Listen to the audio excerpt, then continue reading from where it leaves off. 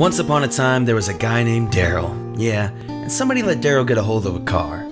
One day, he didn't want it anymore, so he sold it to a well-dressed stranger. And after that, he sold cars to everybody in the neighborhood, even his parents. So when word got out that he was the man to get a car from, he was forced to open up a dealership by his customers. That's right.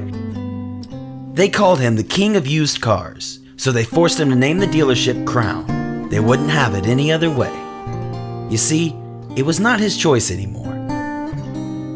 So it became his obligation to put you in something reliable and nice. Rumor has it that well-dressed stranger is still driving around in that same car to this very day. Go see Crown Auto Sales and Leasing today.